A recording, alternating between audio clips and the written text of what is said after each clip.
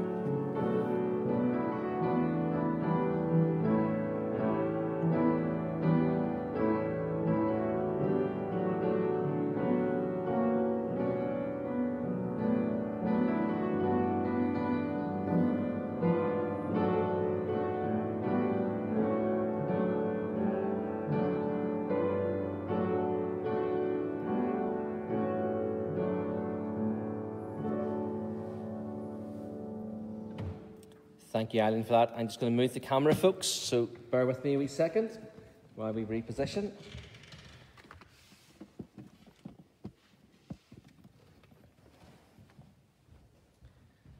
Good morning, everybody. Lovely to have everybody join with us this morning as we come to worship God here from Strain Presbyterian. You've already seen Eileen playing the piano this morning, and Eileen's going to play again for us a little bit later on. And I just ask that, just say thank you to everyone who is taking part this morning. I'm not going to spoil any surprises by telling you who all's here. You'll see that as we go along. But thank you to everyone who's doing that. And as this is happening, I'm just writing down another birthday blessing. It's great. We've got a bigger screen at the minute, so I can now actually see some of the messages which are coming through a lot easier.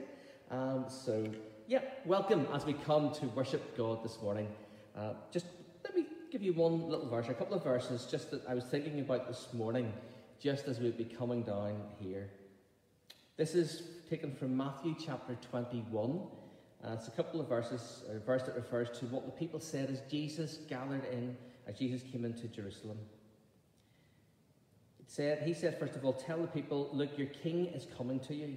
He is humble, riding on a donkey, riding on a donkey's colt.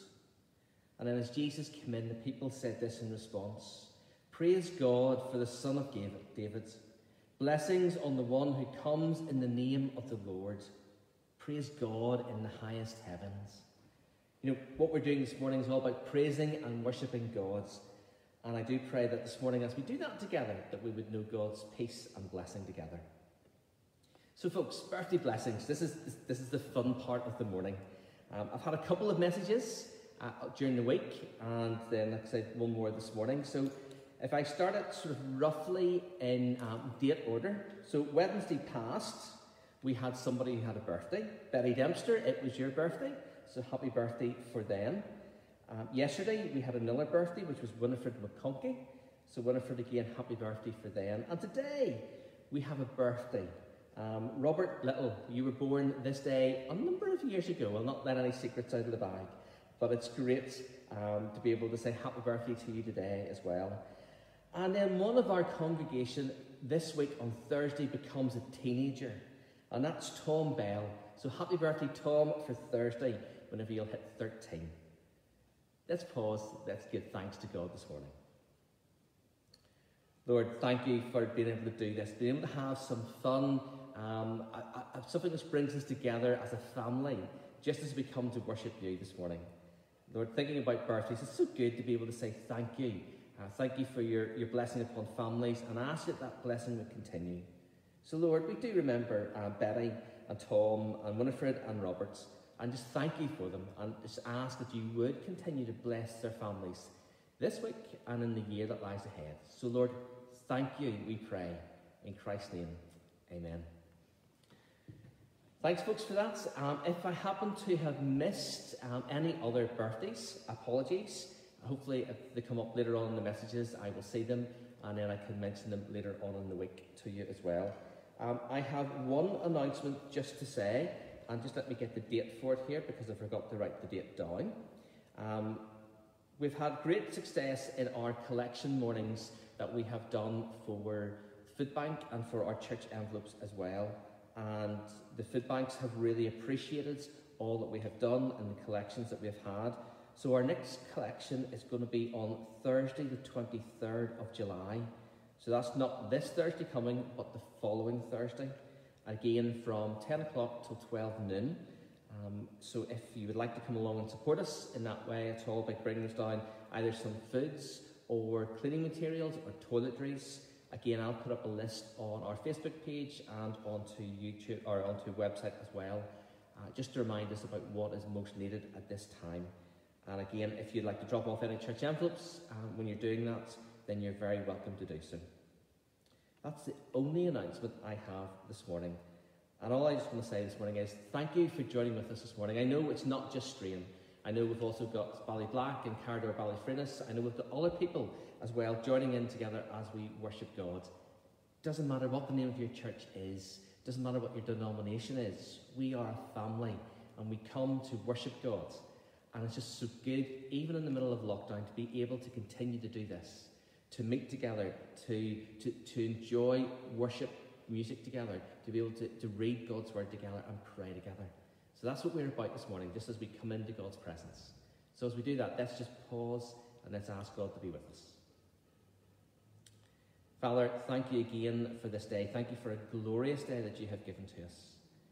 As we meet together in our homes, online, maybe on a beach somewhere, or wherever we may be as we link in, Lord, simply be with us this morning. Be close to us, we pray, and help us and challenge us today. So, Father, thank you, and continue with us, we pray, in Christ's name. Amen. Now, boys and girls, we've been doing a series on fruit here in church, and we've done all sorts of different fruits. I wonder if you've ever broken a fruit open and you've looked for the seeds in it. Some fruits have a couple of seeds in it. Some fruits have only one seed in them. Well, the fruit that we're going to talk about this morning, okay, I'll give you a little hint. It's got a green hat on top of it, you might say, and it's red. And it's the one fruit which is completely covered in seeds. Let's see how quick you are. Can anyone tell me what that fruit is?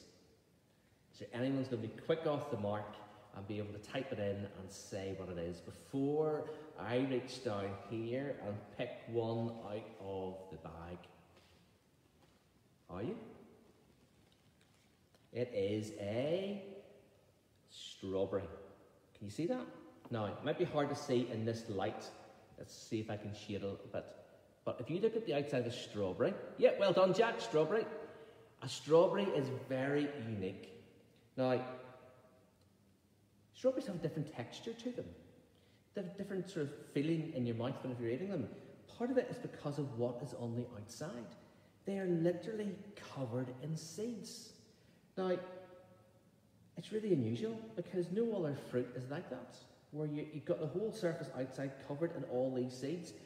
You could say that the sole purpose of a single strawberry is to try and make as many strawberry plants as possible, because each of those seeds has the possibility of creating another plant which will produce lots and lots of strawberries with lots and lots of more seeds, and they just grow and grow and grow and they multiply.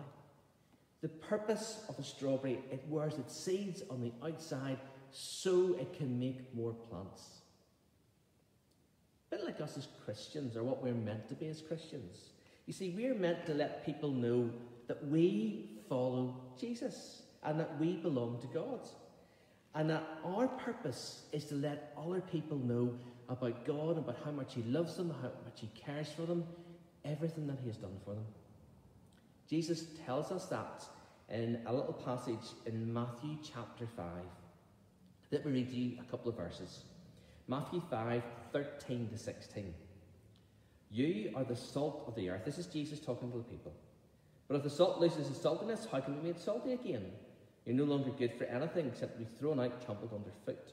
You are the light of the world. A town built on a hill cannot be hidden. Neither do people light a lamp, put it under a bowl. Instead, they put it on its stand, and it gives light to everyone in the house. In the same way, let your light shine before others, that they may see your good deeds and glorify your Father in heaven. God, Jesus, wants us to tell everyone around us that God loves them, that God cares for them, that God is a great and a wonderful God. That's what he wants us to do. A strawberry has a purpose.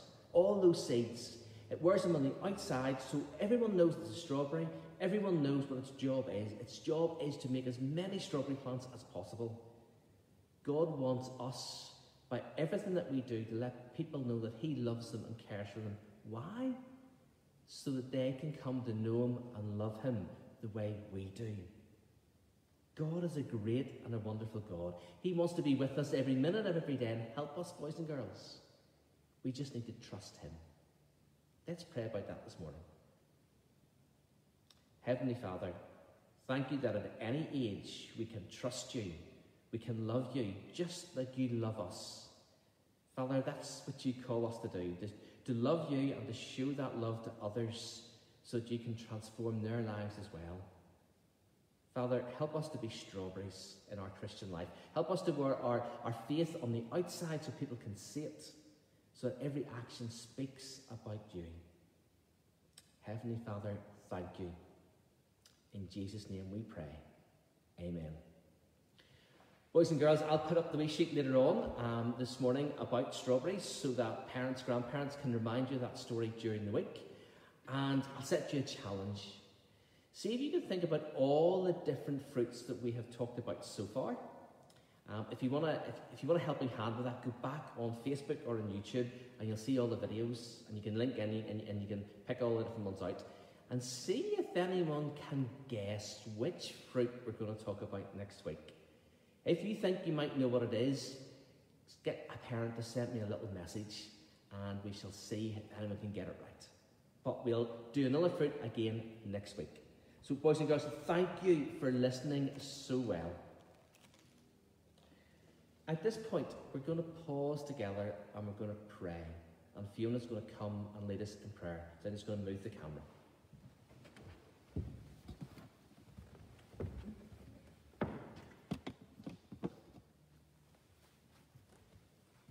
In our prayers this morning, our first prayer is from the Church of Scotland's magazine, Life and Work.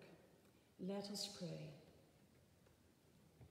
Eternal God, in this strangest of years, as we have watched winter bloom to spring, unfold to summer from behind our windows and doors, speak to us, God of promise and hope, that in your shaping hands you hold all time, the quick and the slow, the full and the empty. Present God, in this strangest of years, as we have heard the voices of loved ones from afar and communicated with many, but not face to face, speak to us, God of promise and hope, that with your gentlest, calmest voice, we may find your reassurance, that in good time we will meet again with those from whom we have been separate. Understanding God in this strangest of years, as we have seen our plans crumble or go on hold, and we have found it hard to focus and concentrate and be resilient in our thinking, untangle our minds that we might piece together steadily our way ahead. One step, one day, 1 hour, 1 moment, beside our thoughtful God whose paths already lie beneath our feet, prepared to lead us on. Loving God in this strangest of years, take us by your hand and with your smile, forgive, encourage and set free each child of yours, each church, community and land, that healed by grace, emboldened by your love, we may with daring faith resolve our hearts to face the future, confident that our future now as always invites our discovery and our trust in you. And now, Lord, we pray for the people and organisations supported by our mission giving. We pray for our PCI global mission workers, mindful that they are ministering to others in a time of global pandemic so far away from home. We think this morning in particular of Diane Cusick in Zambia. We pray, Lord, that the health professionals Diane works alongside will be able to contain the virus as much as possible, working in high-density areas in Lusaka. We know that social distancing is difficult when many collect water from just one borehole or tap. We know that many in Zambia worry about income and food. There are few ventilators and a lack of other hospital equipment. Lord, we pray that you will continue to stay close to Diane and that she will know your presence day by day. And now, Lord, we give thanks and pray for our congregations. Thank you, Lord, for the connection between Strain, Ballyblack, Carrador and Ballyfreenis churches. May we be united in Christ. We pray for the process to call a new minister to Carradore and Ballyblack, that this process might resume and that your hand will guide all involved. And we pray for all in our congregations who have experienced loss in recent months, faced difficult illness or diagnosis, who are lonely and anxious, who are worried about jobs and money, who have juggled homeschooling and family life. Lord, you know each one of us and our needs. Be with us, strengthen us, and go before us, we pray. And may all that we do, Lord, be to your glory. In Jesus' name, amen. Thank you, Fiona, for leading us this morning in prayer. And Eileen's going to play for us again now. What a friend we have in Jesus.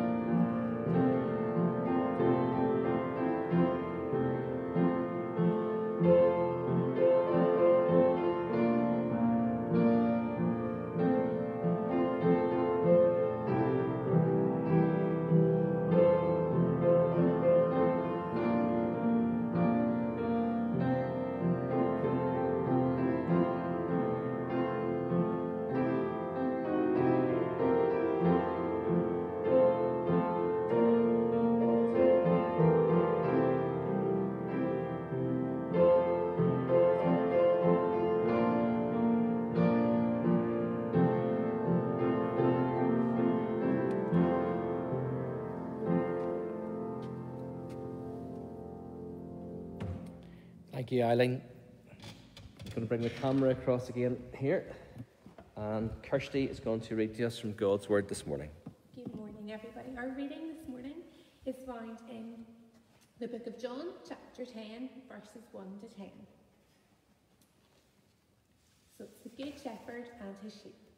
I tell you the truth, anyone who sneaks over the wall of a sheepfold rather than going through the gate must surely be a thief and a robber. But the one who enters through the gate is the shepherd of the sheep. The gatekeeper opens the gate for him, and the sheep recognizes his voice and come to him. He calls his own sheep by name and leads them out. After he has gathered his own flock, he walks ahead of them, and they follow him because they know his voice. They won't follow a stranger. They will run from him because they don't know his voice. Those who heard Jesus use this illustration didn't understand what he meant, so he explained it to them. I tell you the truth, I am the gate for all the sheep. All who came before me were thieves and robbers, but the true sheep did not listen to them. Yes, I am the gate. Those who come in through me will be saved. They will come and go freely and find good pastures. The thief's purpose is to steal and kill and destroy. My purpose is to give them a rich and satisfying life. Amen. Amen. Thank you, Kirsty. Just let me move this again.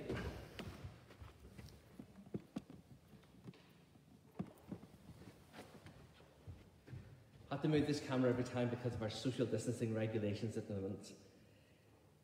I wonder if you enjoy the object lessons that the kids have been hearing every Sunday morning using different objects of fruit.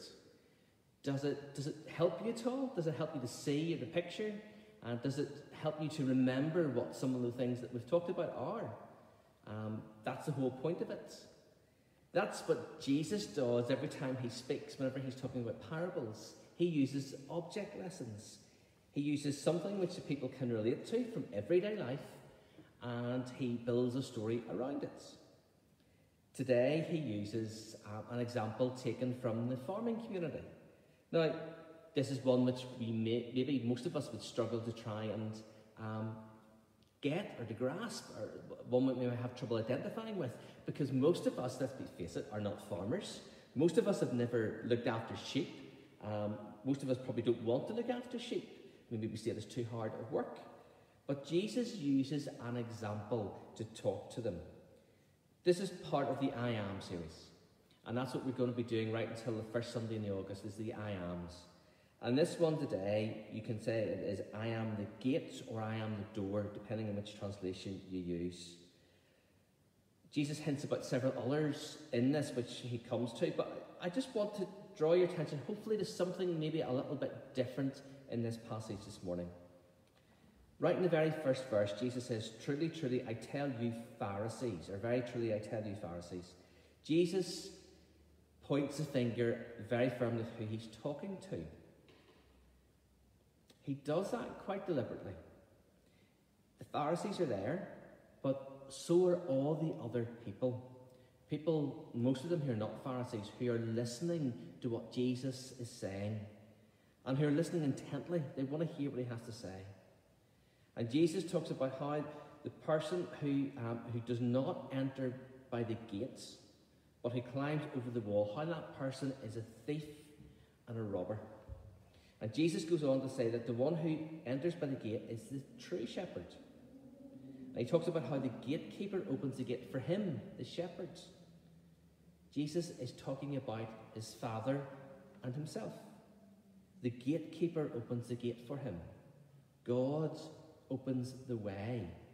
And Jesus is that shepherd. But we're not going to get ahead of ourselves, because that's going to be our next I am.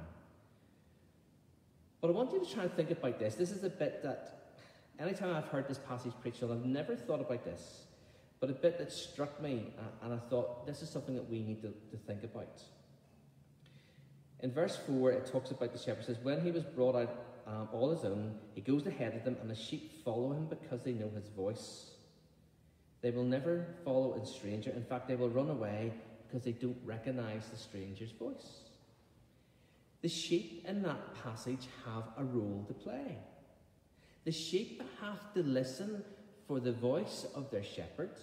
They have to recognize the voice of their shepherd, trust the voice of their shepherd, and follow him. And if somebody comes in who is not their shepherd, who is a stranger or a thief, as Jesus puts it, then they are to run away from him. Have you ever thought of that? Have you ever thought in all this passage that Jesus talks about, when he talks about being the gate, about being the good shepherd, and different elements we'll come to, have you ever thought about what the role of the sheep is? Now, just to make it blatantly obvious, we are the sheep. Okay, so people on earth are the sheep. And it tells us that we have to listen for the voice of the shepherd, trust the shepherd, but don't trust the thief. Now think about that for a minute. In church, in worship, in studying God's words, you have a responsibility. You just don't listen to the person who's at the front speaking. You don't take everything they say as being true or being right. You have to listen for yourself, and you have to recognize if it's true. Have you ever thought about that? Now, we do that whenever we're doing Bible studies in church. Because whenever we do Bible studies in church, we learn together. That's what I love about doing Bible studies. We come and we sit and we discuss, and we all learn together. And we all share ideas, and we talk about ideas, and we talk about different ways that maybe a passage could be translated or interpreted. And we start to examine what is right and what's not right. And that's what Jesus is saying in this. He's saying that people are going to come along and talk to you, preach to you, try to tell you what to do, but they're not right. In fact, they are a thief and a robber. And you shouldn't just blindly follow them, the way people talk about sheep blindly following. You should actually run away. Now, we do have a few shepherds in our congregation here in Strahan. And I'm sure that those folks who have sheep would tell you that the sheep do get to know you. It's like a lot of other animals. You might call them silly at times, and they get themselves into all sorts of bother, but there is intelligence in there. They do get to know who is their shepherd, or who is the one who cares for them, who is the one who looks after them, who is the one that feeds them. Not the one who comes along to steal them, to harm them, but the one who truly cares for them. They get to know who that person is, and they trust them, so that whenever you speak, they respond and they come to you. I recently went to visit somebody before lockdown who kept animals, and normally whenever he went there to the edge of the field and called the animals come up to him. But because I was standing beside him, the animals wouldn't come up the fields. They were wary of me. They didn't know me. They didn't trust me. And I would have had to spend time with them before they would have realised that they could trust me, before they would come up to me. That's the example that's being shown here in this passage. When he has brought out all his own, he goes ahead of them, and his sheep follow him because they know his voice. They will never follow a stranger. In fact, they will run away from him because they don't recognise a stranger's voice. Jesus was using this to get at the Pharisees. He was using this to tell the Pharisees that they were not teaching the people correctly, that they were leading them down a false road. And Jesus would go on to tell them about the true shepherd. And we're going to come to that next week. But before we come to that, we need to realise what our responsibility is. That we don't blindly follow, but that we have to seek out for ourselves as well, and test and see if that person is right. That means we read our Bible. It means we just don't come along to church on a Sunday, or sit and watch church on a Sunday, and we listen to somebody reading the Bible passage, and we listen to what somebody says about it, and we go away and okay, that's fine. It means we don't do that. It means we go back to it again, we read it for ourselves again, and we think, now, do I agree with that? Do I think that's right? Or maybe I agree with most of it, but maybe I don't agree with something. And you examine God's word for yourself. And you get to hear what God is saying straight to you. You are seeking God. All of us are called to do that. All of us are called to seek God. It's not something which is passive. It's something which is active. That means it's not something that you just sit back and you let it happen. It's something that you have to go out and actually do for yourself. You actually have to read God's word. You actually have to try and understand it. You have to ask questions of it. And whenever you've got questions which you don't understand, or questions that you can't answer, then you go looking for those answers. For some people, it's talking to people like me or somebody else who maybe can sit down and go through the Bible passage with you. For others, it's picking up a book and reading it and seeing what it says. Maybe not always accepting what the book says, but through what you're reading, God starts in your head a thought process. And God, through his Holy Spirit, opens up his word to you, and you understand it. But that is something that you actively have to do. The sheep in this passage actively ran away from the stranger or the thief because they didn't trust him. So I want to ask the question this morning, who do you listen to? Who do you trust?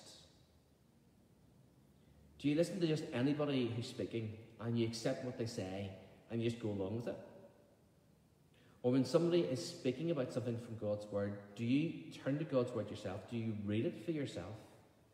and pray about it for yourself and explore it yourself. And then, fair enough, if you agree with what the person has said, you agree with them. But what about if you disagree? Do you pray again about it and ask God to show you what is right and show you what way to go and what to follow? Or do you allow that thief to rob you of that special relationship with God? Because that's what the thief in this passage does. The thief is there to steal the sheep away.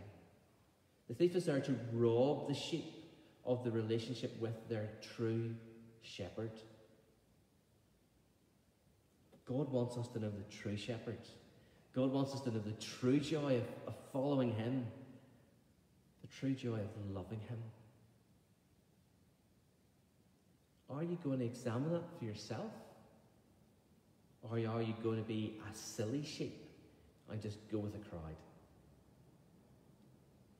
Examine Scripture. Explore it for yourself. Pray about it. And God will speak to you through it. He will draw closer to you. Let's pray about that this morning. Let's pray together. Father, thank you again for your word. It is so full of different passages, so full of different meaning. Lord, there's just so much in it. And yes, Father, we at times struggle to understand your word. But thank you for your Holy Spirit, who sheds light upon your word, helps us to understand it. Lord, help us to be active in following you and not passive. Help us to actively seek you.